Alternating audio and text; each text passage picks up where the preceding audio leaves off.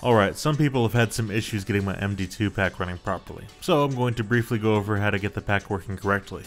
First, make sure you have one of the latest SRB2 versions.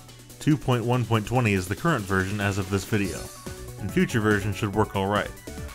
Unless something breaks again. Second, download my pack and extract all the files to your SRB2 folder. Now, SRB2 can either crash or not fully load a WAD using the add file command. No idea why. So what you should do is use the included OpenGL bat file and type -file space logins_md2_textures.wad. Save and double click to launch. When the game launches, open the console and type gr_md2 space on. If you've done everything right, the models with animated textures should work. If they don't, double check for typos first.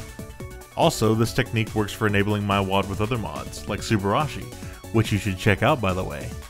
I have some mod support in my pack. If you want to go online but don't want to have WAD conflicts, just use my wadlist file.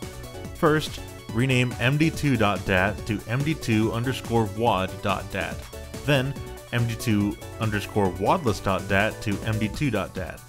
And don't forget to remove the WAD file line from the OpenGL bat file. Anyway, I hope that helps. Thanks for trying out the pack. The support and feedback, both in and outside the community, has been fantastic. I'm already working to get SRB2 cart support out soon. Bye!